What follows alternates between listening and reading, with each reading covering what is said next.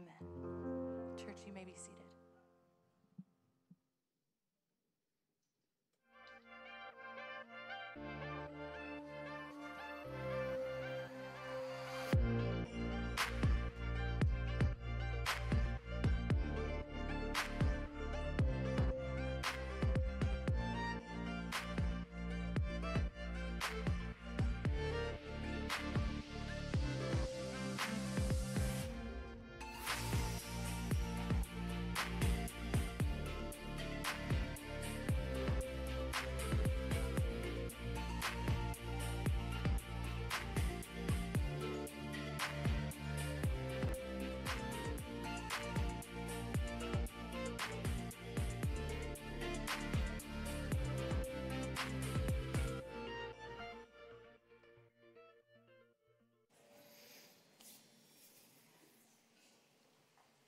Hey, good morning, guys. Good morning. Good to see you guys. Good morning to Mercy Northeast, Mercy Union County. We have got a great morning this morning in God's Word, but we're going to be over in Ephesians 5. Let me go ahead and tell you where we're going. Ephesians chapter 5. So you got your Bible, open it up, make your way there. If you do not own a copy of God's Word, a copy of the Bible, we would love to give you one at all of our campuses. Just make your way out to the Next Steps area after service, and we'll give you one. I'll have all the words on the screen for today, so you'll be good. But we got a really cool thing, especially today. Ephesians 5 is basically, it's going to be a pretty simple passage in terms of understanding it. It's going to call us to live out our faith, not just know it, not just talk about it, but actually live it. Let our actions demonstrate the faith we believe. That's what we're going to be swimming in all day today.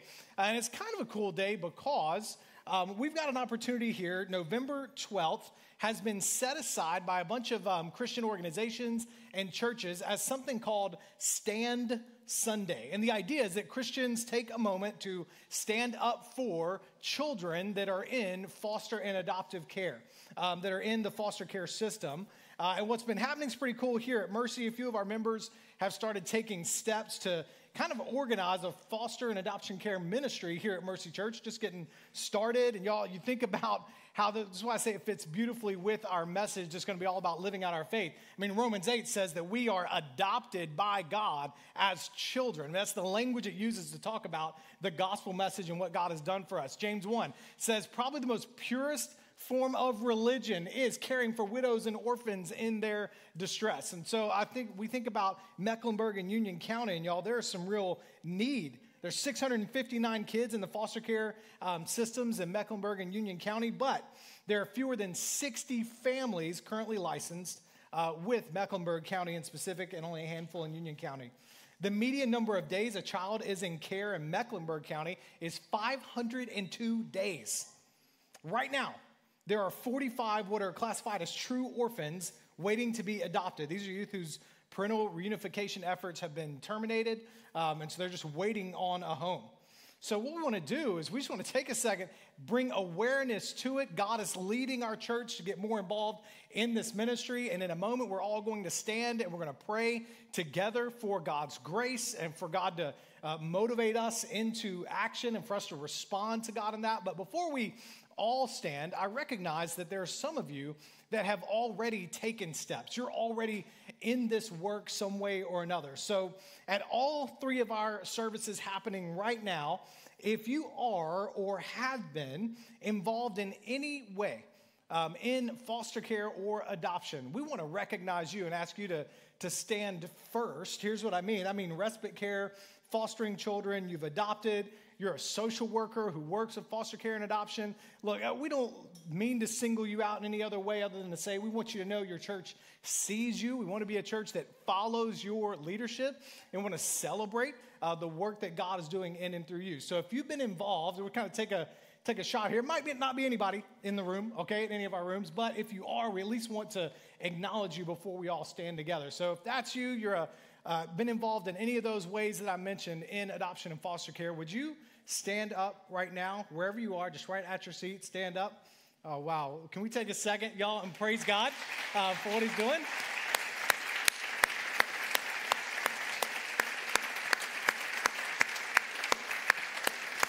Praise God. Praise God. Stay standing. Stay standing.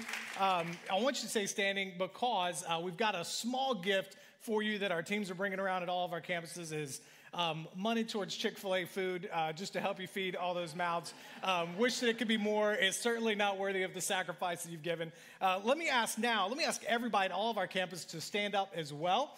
And if you are close by one of these families or individuals you saw stand up, we're going to pray.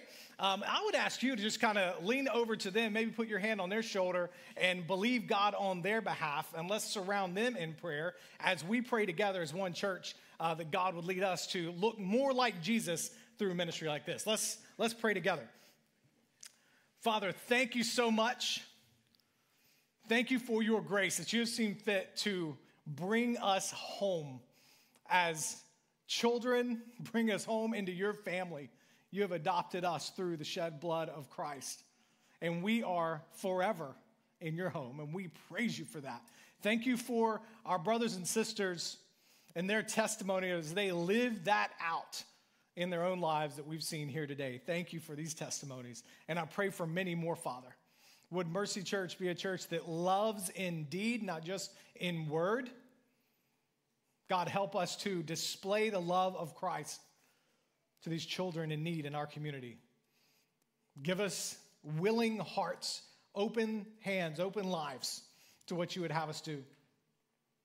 And thank you so much for the hope we have in the gospel. Thank you for our brothers and sisters that are already in this. Would you strengthen them, protect them, multiply their endurance, patience, love, strength, wisdom. Multiply it, Father, to your glory.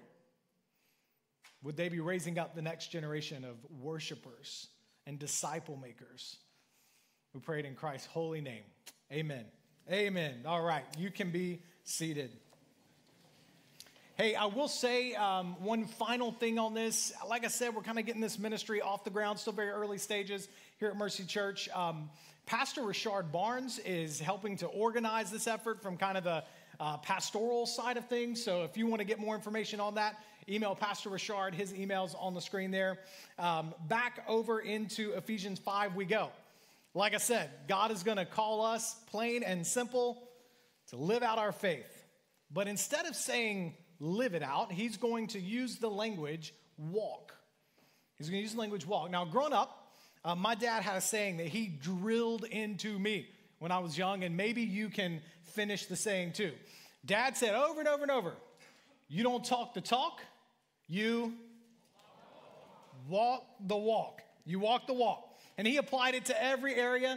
He applied it to sports because young men, a lot of testosterone going out on the court. You love to talk the talk, but there is nothing better than shutting a guy up, right? By walking the walk. So he trained me this life lesson. You don't talk the talk, you walk the walk. You go, I'm like, Dad, I'm going to get good grades at school. He's like, you can say it all you want, but you get out there, you work hard in your grades, you walk the walk. He trained me talk is cheap. He trained me there's little value in just saying a bunch of words. And I think about that every Sunday as I stand up here and say a bunch of words for like half an hour to you guys, like making Dad proud, right? But there really is a really good point in this. Actions speak, you've heard it, actions speak louder than words. I told you today, nothing's going to be super complicated today. It's going to be a question of will we receive it from the Lord. God is going to call us to walk the walk. And maybe you didn't have a dad who told you to walk the walk, but you had DJ Unk, the great American philosopher, who said you got to walk it out, right? And if you wanted me to get started on that, I'm not going to do it. But look, the Apostle Paul repeatedly, he's going to call the Christian life a walk. He's been doing that in the book of Ephesians. Y'all, my concern for us as a church in the Bible Belt and the American Southeast is that we do a lot more talking than walking. We get good at speaking the Christian language, Christianese. We're all fluent in it, right? But if our mouths were shut and our actions were the only thing that could speak for us, what does our walking say about what we believe? I know the gospel is an announcement. It should be spoken. Yes, of course. But our life should match it. So today is a lot about how to walk it out. Not just talk about Jesus, but walk a life that looks like Jesus. 3 simple parts to it. And this is just a breakdown of the text, okay? From the security that you and I have as God's beloved children, we're to walk in love, we're to walk in light, and we're to walk in wisdom. Look, it's simple, I'm telling you. The challenge for you today will not be, do I understand God's word? The challenge is going to be, oh my goodness, I do understand it. Am I willing to submit to it? Am I willing to actually submit to it? Because maybe the breakthrough you need in your Christian life is to devote less energy to talking and more energy to walking. In fact, I actually think for some of you, the breakthrough is going to come when you recognize that the prayers you've been praying, God is going to answer them through your obedience to his commands.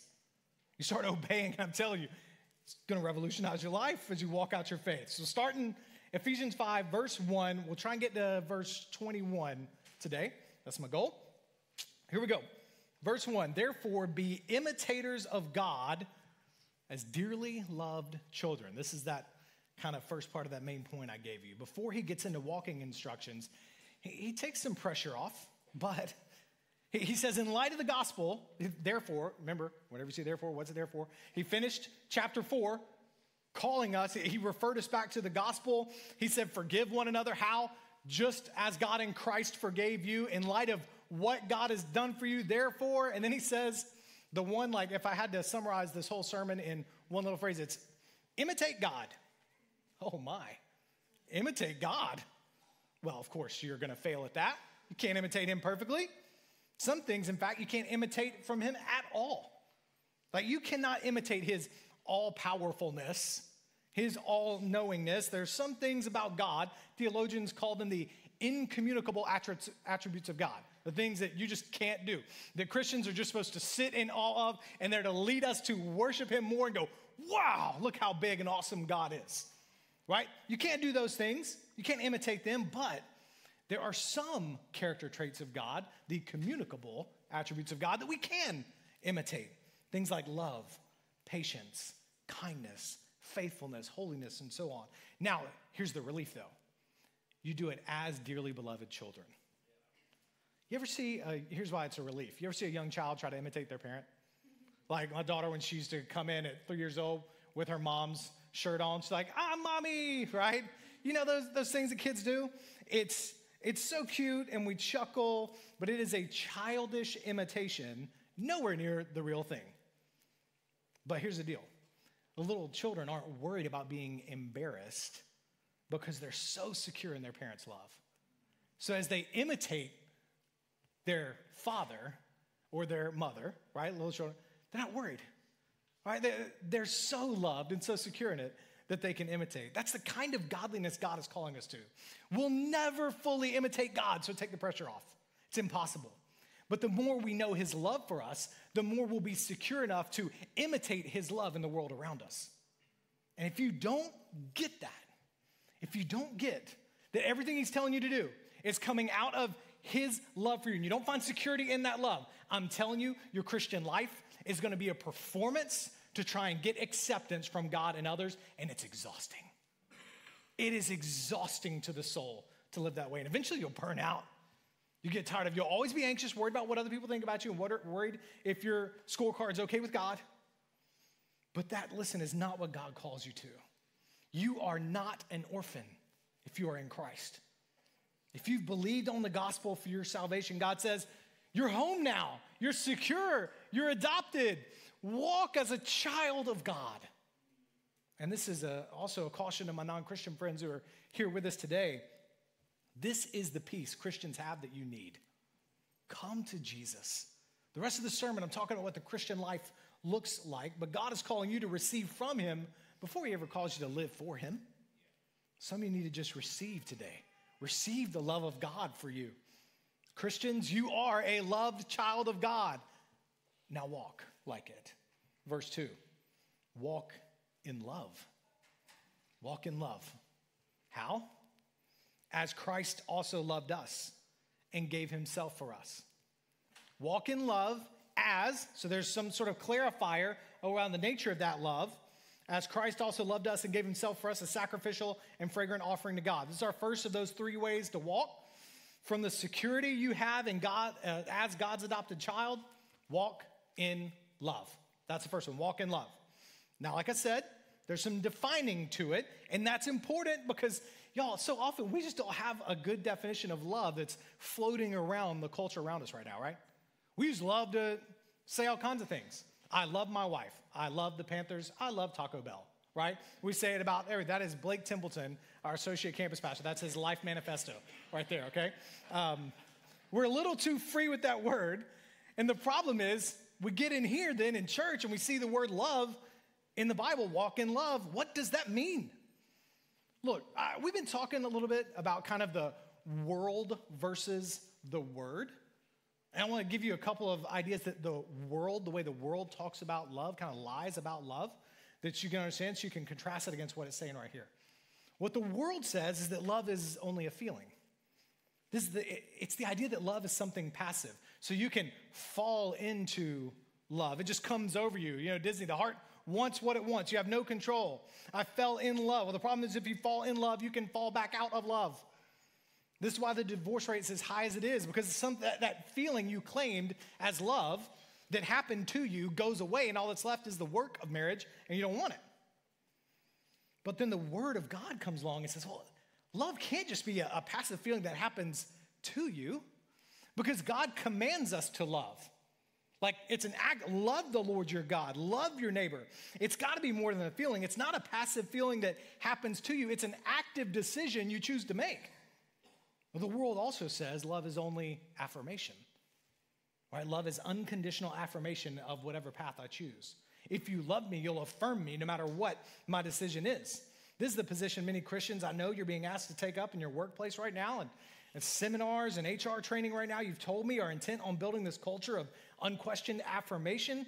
By the way, let me say this is an impossibly hard time right now if you work in the HR area. So, man, I've been praying for you the past couple of years, and I'm happy to pray with you because I know your stress level is high. But a Christian perspective, we said a few weeks ago, we got to reject the idea that love equals just unconditional affirmation. It's got to be more than that, right? Because logically, it's crazy. Like, I love my kids more than anyone else.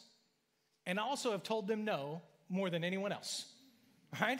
Because if I affirmed all their decisions, they'd all be dead, right? That's just, we know that. Love must be more than a feeling. Love must be more than just affirmation. So what does God say love is? God's word, its idea of love, look at the verse 2. It's sacrificial. Just as Christ loved us and gave himself up for us. Love is not primarily feeling or affirmation. Love is a decision. And it's a decision to sacrifice myself, hear me, for the good of others. What if that began to characterize the way that you loved in the world around you? How can I sacrifice? I love something. Okay, how do I sacrifice myself for the good of others in that setting? That'll revolutionize how you treat people, how you treat your stuff. Right? You get around people, what do we all know? The more you're around someone, the more likely it is that they sin against you. Right? The more likely y'all engage in conflict. And what if my response is love instead of what the world would say is get vengeance? Right? You have been harmed, exercise vengeance against that person. What if instead you saw love as, no, I'm going to sacrifice myself for the good of others, which means, what did Ephesians 4:32 say right at the end of Ephesians 4? I'm going to forgive just as Christ forgave me. I'm going to take the punishment on myself in that case. I'm not going to exercise judgment on them. I'll take it on. I'll take the hurt, and I'll choose forgiveness. And I'm not going to wait till I feel like I'm in a forgiving mood or something. I'm going to choose to sacrifice myself for the good of another and forgive. Let's apply that to another area. Paul says our love should be like Christ and a fragrant and sacrificial offering to God. How would your giving change if it was in response to the gospel, like Paul says here in verse 2? Talking about financial generosity.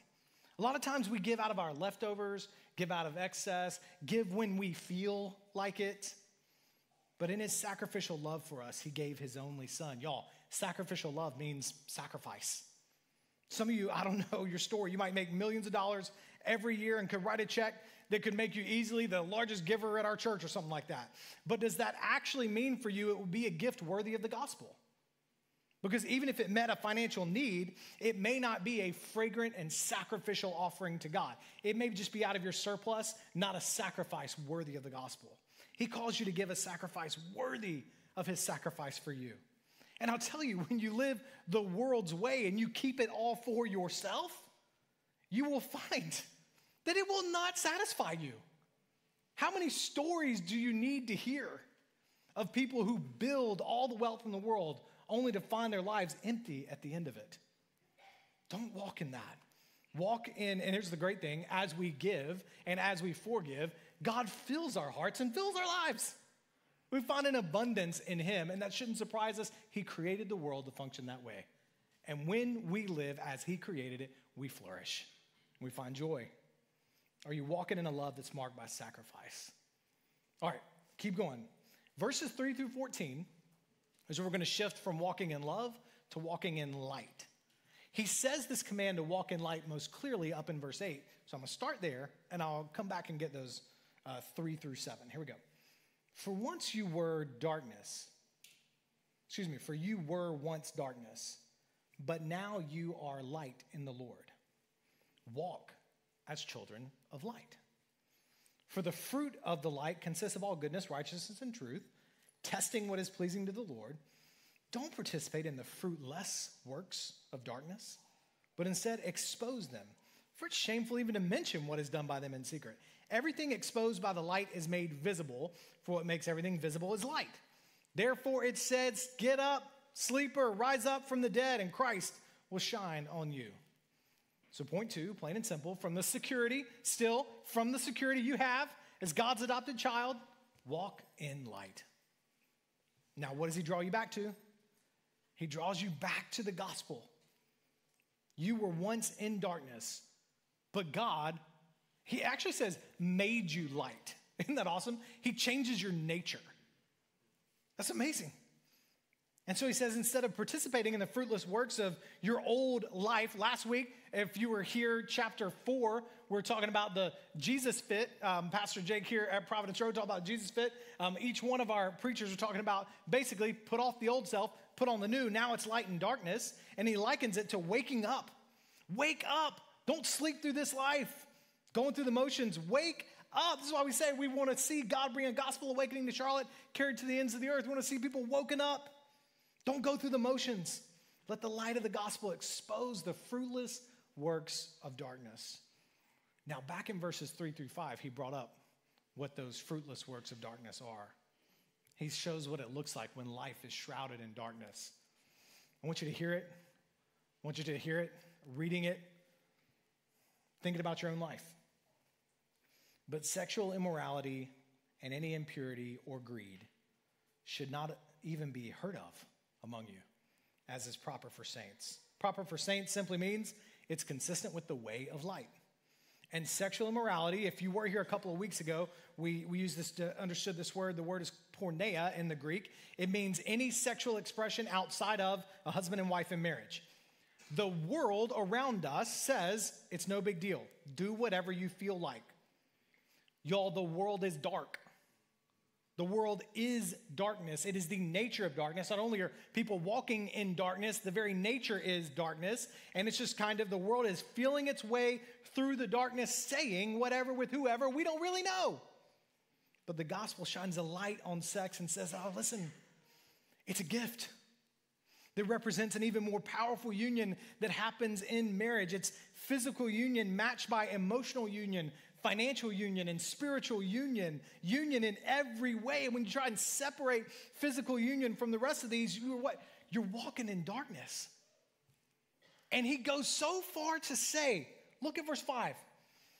Every sexually immoral or impure or greedy person who is an idolater does not have an inheritance in the kingdom of Christ and of God.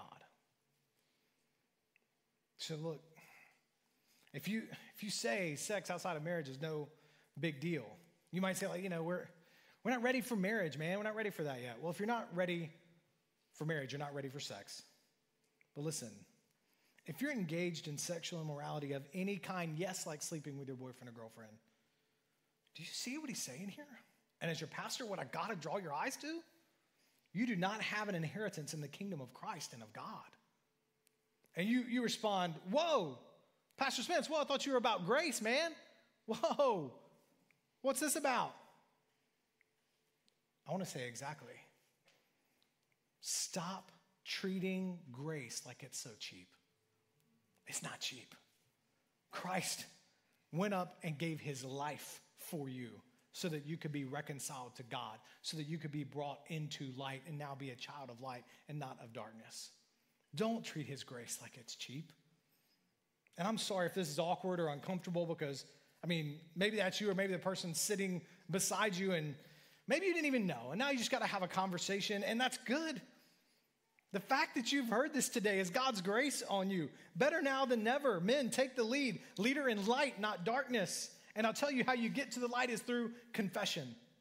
Maybe you just need to find a friend. Find a friend, someone you know and trust that's walking with Jesus. And friends, let's be ready for our brothers and sisters to bring sin to us. Let us not be shocked by sin. You're a sinner.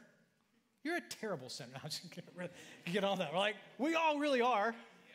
Confession, which is, Dietrich Bonhoeffer said in his book, Life Together. He said, what we are is we are bringers of grace to one another. That's the church. So we bring our sin and we're like, hey, this is the sin. And if it stays in the darkness, it's going to keep growing mutant. I need to bring it into the light. And then the other one brings grace to one another and says, through the grace of God, that sin has been forgiven in Christ. Now let's walk together free from that. And you know what? Tomorrow, those roles are going to flip. And I'm going to be the one that brings the sin, and you're going to bring the grace. Which is why I'm so big on you guys being in community here in the church. Right? You need community with one another. He also says walking in light means there's no room for greed either. Greed's the mentality that I need what I don't have because what I have is not enough. For those who have Christ to live and feel like we don't have enough, that's darkness. You have everything you will ever need in the salvation that God has given you in Christ. You have enough. We got to let the light of the gospel shine on all areas of discontentment in our lives and rest. And maybe what's happening in greed and in sexual immorality is that Christ has not been enough for us. We need to let him be enough for us. Don't buy the darkness the world is selling us. Walk in light. Because you are light. And listen, if at any point in here, I was feeling this today because I'm like, man, this is such a simple text filled with commands. Live this way, not that way. But what you can miss, because we're also prone to the checklist, is that all along the way, he's talking about who you are already in Christ. And if you're starting to feel shame, go back to who you are in Christ. If you're starting to feel guilt and condemnation, conviction is good. Conviction is the Lord reminding you of who you are in Christ and calling you to live differently. Guilt, shame, condemnation, those are the tools of our enemy. Don't walk in those. Walk in light. And it starts remembering with who you are. He keeps going. Verse 15, our last how to walk. Pay careful attention then to how you walk, not as unwise people, but as wise. So lastly, our last of these 3 steps for how to walk from the security, remember your nature, your identity, your family, who you have as God's adopted child, walk in wisdom. All right, let me try and put a handle on walk in wisdom because of all these, I don't know why this one felt abstract. I guess they all could be, but I don't want you to avoid them because they feel abstract. What does this mean? To walk in wisdom is to learn how to apply biblical principles to every arena of life. Okay, because let's face it, there's not a chapter and verse for every single situation you have. Like, all right, Pastor Spence, I have a job opportunity. One is in Portland, Oregon. One is in Des Moines. Which one is God calling me to? I'm like, well, it's not going to be in Deuteronomy 13. You know what I mean? Like just an exact, here is the answer. It's usually never Des Moines. I don't know. It feels like a place I would never want to go. But you know what I mean? Like that's a totally different thing. But you know what I'm saying. What career field to go into, person to marry, how to budget your time. We'll talk about that in a second. But there are principles. Sometimes there are like exact commands. He just gave us some, right? There's some that are just flat out easy to follow, but not always. Wisdom is learning how to apply biblical principles to every area of life. It's laying the principles over the situation and letting Scripture guide you. And then he gives an example. He's going to give 2 examples. The first is about your time, verse 16. Making the most of the time because the days are evil. So don't be foolish, but understand what the Lord's will is. making the most of the time. So it may not be morally wrong for you to watch a lot of TV, but is that the way to make the most of the time? And by the way, this verse is not just like a verse for I feel like the go-getters in the room are like, life verse right there. I'm a 3 on the Enneagram and a driver and a whatever the blah, blah, blahs tell me. You got to go, go, go, go, go all the time. And now I'm justified. Calm down, all right? That's not what's going on here. It is by the way, you're a blessing. I'm the same way, okay? So God loves you, I love you, and I see you, okay? But this is a reminder that future days are not promised to us. Time is working against us here on this earth, particularly in our mission to proclaim the gospel to the ends of the earth as God has called us to. So using our time wisely means making the most of our time for things of eternal significance. Y'all, it's this thing right here that compelled me into ministry. I'm not saying, by the way, that then therefore everyone should go into full-time vocational ministry. No, but it was the thing that got me is, am I making the most of my minutes and hours and days and years? For those of you that are in the workplace, how are you using your time in the workplace? God has appointed you and put you there. You might be the only believer there. Are you living and walking and having conversations and relationships and building them for the sake of things of eternal significance, so that the kingdom of God might be advanced in that place? Because God has equipped you for that task. Or are you caught up in building kingdoms that won't last? Are you prioritizing the kingdom of God with your time? One of the ways we say it kind of shorthanded here, as you get to know Mercy Church and get involved around here, is we want to challenge you to prioritize the kingdom of God in your time, your talent, and your treasure. And this is talking about your time. Think about 2024. As you're looking out at your calendar, is all of your PTO for vacation, or their short-term mission trips, or their days serving the city, sharing the love of Christ right here, where you're serving others, not just yourself? Are you using your time to share the gospel? A common thing I see in people in their 20s is, man, I want to build wealth really fast. I want to devote all my hours to building a lot of wealth fast so that I can relax later. As if peace is going to come from financial security. Peace of the soul is that you are climbing the ladder really fast and it's leaning on the wrong building. Don't waste your life there. Are you giving your time to things of eternal significance? Does what I'm doing with my time have eternal significance? Then he finishes with a warning, and it's kind of this next thing in this wisdom talk. It's something that could trip them up pretty easily as they walk with Jesus. Look at verse 18. Don't get drunk with wine, which leads to reckless living, but be filled by the Spirit, speaking to one another in psalms and hymns and spiritual songs, singing and making music with your heart to the Lord, giving thanks always for everything to God the Father in the name of our Lord Jesus Christ. Stop there at verse 20. Why does he compare these two?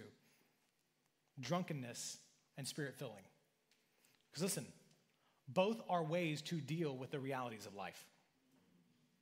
So what drunkenness does is it tries to help you escape. I'm going to numb myself to the realities of life. I'm going to deal with my problems by avoiding my problems. But the Spirit awakens you to the true realities of life. And that is, you have the Spirit of God and therefore the power of God with you as you walk through the circumstances and situations of your life. You have, what we said this, God has not given you a spirit of fear, but one of power, love, and sound judgment. And then, what does he do very next? That's verse 18, verse 19. He says, so therefore encourage one another.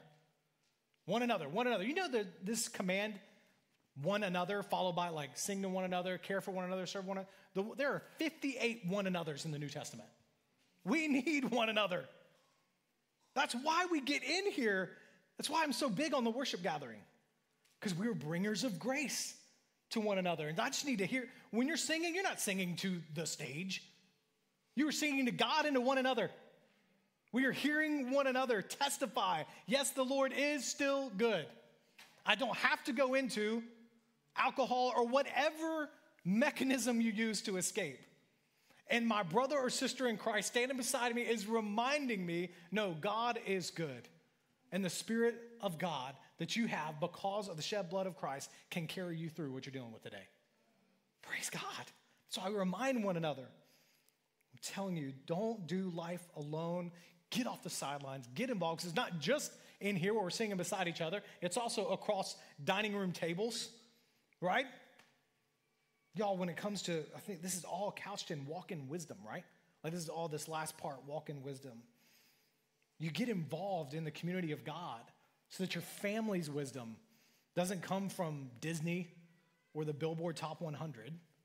It comes from the powerful truths of Scripture that we bring as bringers of grace to one another. And lastly, I'll say, remember verse 1. In all of this, walk as dearly loved children. You are, if you are in Christ, man, God loves you.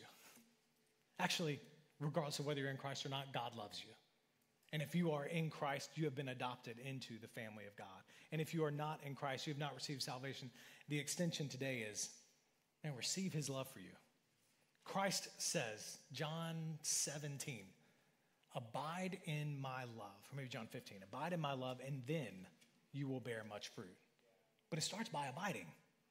So Christian, go back and make your home in his love. And to those of you that don't know Christ yet, maybe you've been going through the motions, maybe you've been around church for a long time, maybe you thought by being at church that was the same as being in the family of God, and it's not, and you're hearing that today, man, receive his love for you. Receive his love. Abide in his love for you. In fact, I can't think of a better way. We're going to close. We're going to take communion together at all of our campuses. I'm going to pray for us and then transition us into a time of communion where, as the church, what are we doing? Abiding in God's love. Remembering that we are dearly beloved children of God. Let's pray together. Father, thank you for your grace. Thank you for your love. Would we walk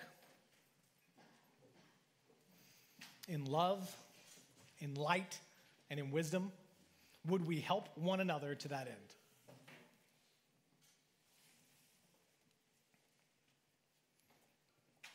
We need you.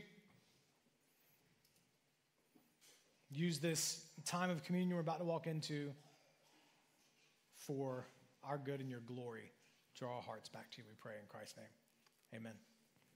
Amen. Here's what we're going to do. You're going to have members of our team, they're going to begin to pass around communion elements. I want to say out front, if you're not a Christian, please don't take these elements. Just let the trays, there'll be a tray with bread, a tray with cups, just let those pass by you. These are symbols that Christ gave to the church to remind the church of his love for them and to remind them what they have said they believe. So if you don't believe it, in fact, Scripture goes so far as to say you would eat and drink judgment on yourself. But they're going to go ahead and begin passing these things out now. I want you, as plates are being passed, it's going to take a moment to get around to everybody. I want you to use this time as a time to reflect on the message you just heard from God's word. Where is God maybe even convicting you? That I need to confess, I need to walk a different way than the way I've been walking. This is what it's going to mean for me to walk in love, walk in light, walk in wisdom. And you know what that is? Maybe you just need to open your hands before the Lord and ask for courage, ask for conviction. Maybe you don't know. You just need to pray, God, what would this look like for me this week? And let the Lord bring that to mind. I'm going to give us a few moments. Our team's going to play, but you hold on to these elements, and then I'll come back up and I will lead us to take these elements